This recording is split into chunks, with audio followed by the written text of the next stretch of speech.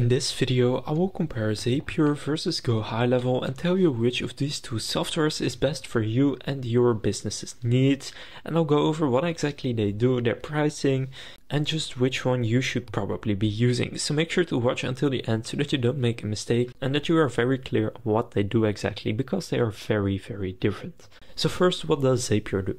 Zapier is pretty simple. It is a software that helps you automate tasks across different softwares. For example, you can connect HubSpot to MailChimp or any other CRM to any other email marketing software so that you have automated tasks between those softwares. If we click Explore Apps, you can see they integrate with over 7,500 different apps. And these are the types, for example, for commerce. Then you could filter by e-commerce, so then you have Shopify, Kajabi, WooCommerce, Square, Thrivecart, and so many more. And let's say that you want to click Shopify. Then you can set up an integration between Shopify and, for example, Google Sheets or Google Ads or Slack or any other software that is available on Zapier. So this is a really good software if you want to automate tasks between other softwares. Now what GoHighLevel does is very different. So GoHighLevel, this right here pretty much sums it up. We are in the business of helping you grow your business. So they have dozens of different features, all aimed at growing any business.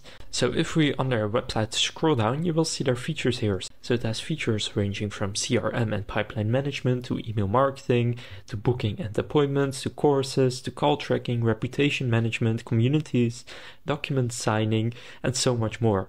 Now you can also add your own branding to GoHighLevel, so that you add your own logo, you can add your own domains, you can also create your websites on GoHighLevel. So GoHighLevel is an absolutely amazing software and I absolutely love it, but it's very different from Zapier. So if you're looking for a more general tool that will just help you grow your business basically, then you want to go with GoHighLevel. And in GoHighLevel you can also set up workflows, so those are also automations, but they won't be across different softwares. They will just be, for example, if someone opts into a form on your website, add them as a contact and send an automated email and maybe an SMS to them and stuff like that.